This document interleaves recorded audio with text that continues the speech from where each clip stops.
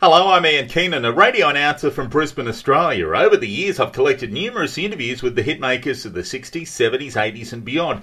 They've told me the stories behind their top 40 hits, and now I'm putting the collection on hitstories.net. Right now, you'll find a podcast with McKeown, the lead singer of the Bay City Rollers. He talks about how he came to join the band, the effects of roller mania, the clothes they wore, and how the band members were ripped off financially. I've never seen any of it. Any of it?